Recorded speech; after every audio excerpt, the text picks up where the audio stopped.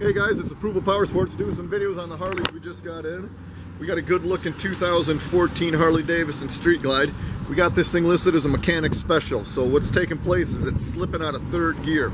Engine runs strong, everything's good, it shifts correctly except third gear. It wants to pop out, just so you guys know.